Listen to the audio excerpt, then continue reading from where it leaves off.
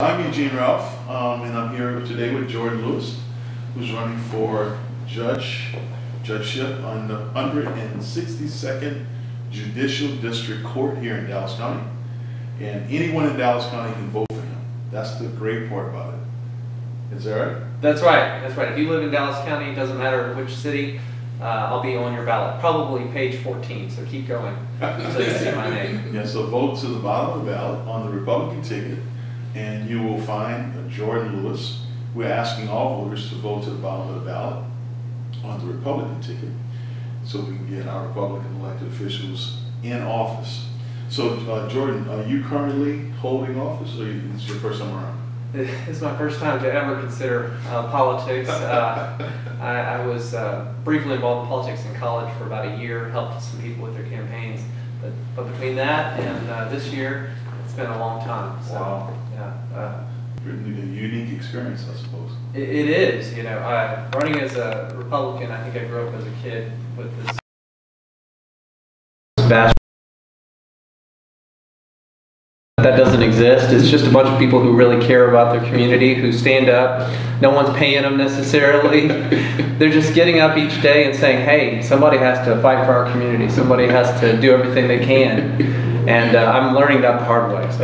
So just to share with you about the vast right-wing conspiracy, that's just the left who actually have a conspiracy. That's their way to throw off the optics from themselves.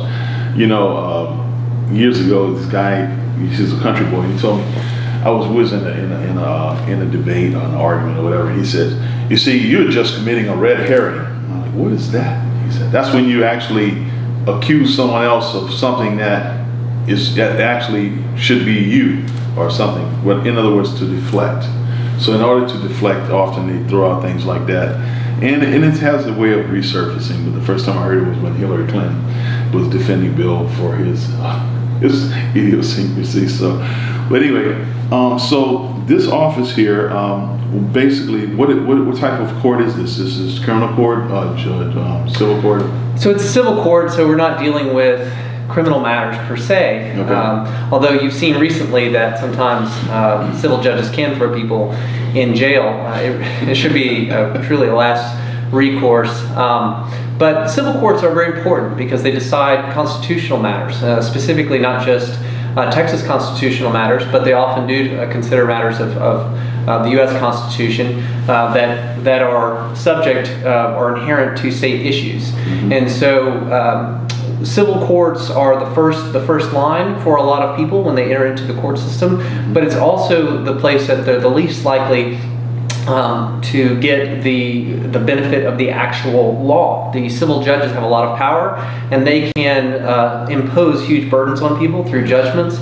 But the publication of legal treatises and opinions usually happens at the appellate level. Okay. And so if you have a judge who really isn't centered in the law and who definitely has no respect for the Constitution, it can be tremendously difficult for the community who is subject to that judge, because to seek relief they have to go through the time and expense of filing an appeal, and the appeals courts are overburdened already, right, as it is. So it's pretty interesting. So how long have you been practicing law? So I've been practicing law since 2014. Mm-hmm. I clerked for a federal bankruptcy judge, Judge Harlan Hale. I was fortunate to have such a great mentor at the start of my legal career. But actually prior to that, I spent several years as a paralegal, which gives me the benefit of knowing the law, but also from the layman's side of things prior to doing that. I did that since 2011. And then, so after clerking for the judge, I had a private practice here in downtown Dallas. I clerked for a great firm called Cavazos Hendricks. I admire every one of the people there. Everyone, they were actually all believers, and every Monday they would meet and they'd pray over their cases, and they'd pray over one another. The paralegals, the lawyers, the entire staff would get together and just pray together over prayer needs, cases, issues, things that were bothering them. That's pretty awesome. So, you know, you answered my next question, was going to be your guiding philosophy for how you did, make your decisions on cases. Obviously, the law, which I mean, you can answer this question. What is your guiding philosophy for making your decisions when you have to make decision on a case, what would you say is your personal constitution?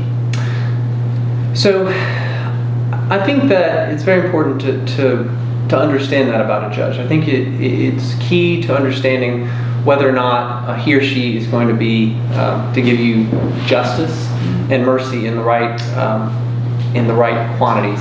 Okay. For me, you start with the constitutionality of it, and the reason that that's very important is the Constitution is the limit of the government's authority over you and the state's authority over you. And if you have a law that involves the state or the federal government, you need to understand first and foremost whether that law is within the constitutional rights that were endowed to that governmental entity. Okay. So you start there, and then you look at if it is constitutionally valid, then you apply the laws that the legislature has written as they've written it. You look at the original intent, you look at as it's written, and you don't try to create law where you don't see it. Wow, that's pretty awesome. You know, I personally, and I think there's a lot of people that would agree with me, is that many times we see that regardless of what type of court it is, whether civil or criminal, we see that judges rule, and they rule based on their predisposed opinions, and that's often referred to as judicial activism. To hear someone explain the fact that you want to rule based on the law is actually very refreshing these days. Now, I know many people say that, but you say that this is, obviously you don't have a track record to back that up at this point, but you're telling me that this is your belief system based on your understanding of the law. So that's pretty exciting to hear. So far you've been running, how long have you been running so far? Since December of last year, so not very long. Yeah. Okay. All right. So roughly 7 months, and so what are some of the things you've seen as far as some of the challenges you're facing running here in Dallas County? Well, there's just the fact that there's a lot going on right now politically and nationally. 2020 has seen the inability of people like myself to go to all parts of the city and communicate directly with the people. There's some groups of people, I would say probably Republicans and really conservatives, are willing to meet right now. But there's a lot of people who are really afraid, and anyone who is listening to a lot of the media out there is terrified. And I'm not trying to dismiss anyone's concerns, because people have lost people, and you never want to take that lightly. So I believe that it's important for me to exercise caution and to take every precaution necessary to protect myself and the people who are in my community, those at high risk, from being harmed, from transmitting any sort of disease. But at the same time, to not live in fear. And as a person of faith, bluntly, my life is not in my hands, it's ultimately in His hands. That's right. And my days are numbered according to how He's numbered them. So I'm not worried about that. To live is Christ, to die is gain. But at the end of the day, I want to make sure that I'm being a good example and leading well for everyone, for those who are scared and for those who are upset right now about all the misinformation. That's right. And it's actually, again, it's refreshing to hear you make those statements, because I've been making those statements, some of those statements, since this whole thing began. It's not that we're callous about this the virus is real, the potential danger is real. If you get the disease, it's real. And the suffering through it and overcoming it is also real.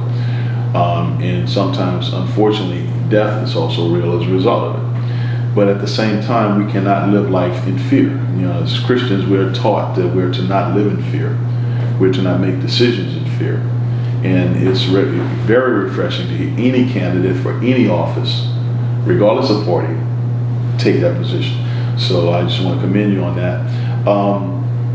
What do you believe are some of the things you would like to accomplish as judge on this court, provided you win?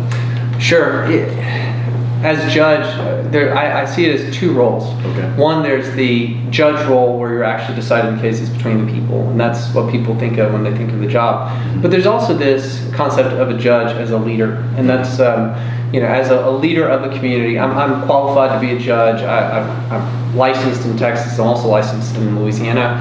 I've practiced for the number of years required, and I've handled cases in courts of all kinds, including state courts.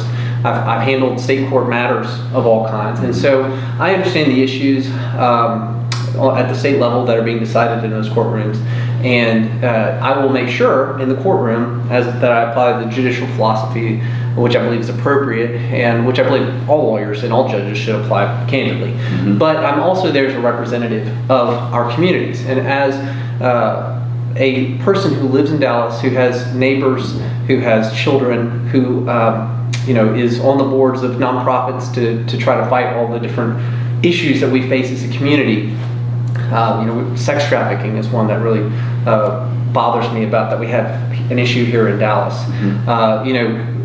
One organization that I've been involved with goes and uses nuisance actions in the civil courts and takes down drug houses and flop houses and houses of prostitution, and those are issues decided in that kind of court. Well, the people who live in those communities don't know about the rights available, the city resources available to them, the people they can call, the things that they can do as an individual to take down that derelict landlord or that person down the street who is allowing those things to happen on their property. That gun violence that's occurring in their neighborhood, what do they do about it? Do they just cower in fear at night? Do they keep their kids inside? Do they move?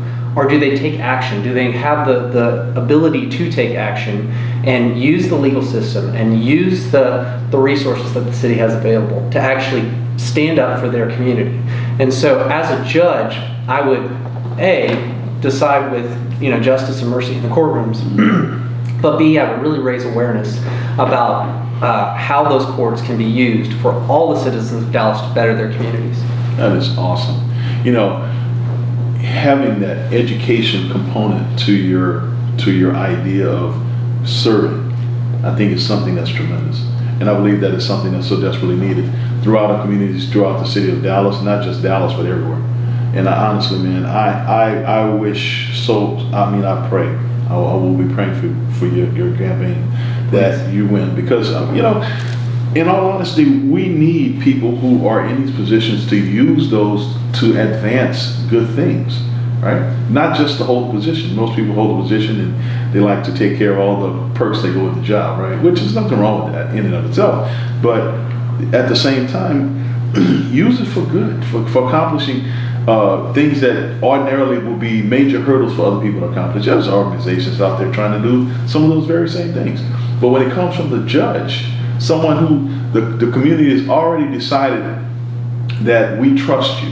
Because, when we think about it, I think most people today, because we have such a sort of a perverted political system, but most people, when, if you go back a few years, when they would think about someone who held the position of a judge, that was one of the most highest esteemed offices that anybody could hold, because they were looking at somebody who's going to be fair and impartial, regardless of the circumstances, regardless to who hollers the loudest, regardless to who is the person who has the most money. The judge was the person who was going to actually make an even-keeled, righteous decision. At least that's what we saw on television, right? Right. Okay, but you got to keep in mind, that idea was born out of somewhere. It didn't just create itself. So many of us grew up with this, we call it, sort of naive now, but we grew up with this sense of justice, that we believe that this is what we should expect. And it's so refreshing to hear somebody speak with passion about this very thing. So I am excited about your campaign. And we're going to be praying for you for this, that you will be successful. And you will be our next judge on the 162nd Judicial District Court of Dallas County. Jordan Lewis, ladies and gentlemen, is the man that we want to vote for down ballot to have him elected to represent us. Is there anything you'd like to say to us in closing? Well, first of all, absolutely, desperately need your prayers. The prayers of the righteous availeth much. And that's going to be key. If God wants this to happen, it's going to happen. But I'd encourage those of you who want to get involved, who would like to support the campaign. My information is, my website is Lewis4Dallas, Lewis4Dallas.com. You can find me on Twitter, JMLewis4Dallas, Facebook, Lewis4Dallas with the number 4. And so I'm on Instagram as well. So I would love for you to come by, learn about how you can get involved. We'd love for you to volunteer. Tell your friends about our campaign. If you want to stand for your community, we want to equip you with what you need to be able to do that. So please get involved, get engaged, and we hope to see you soon. Amen.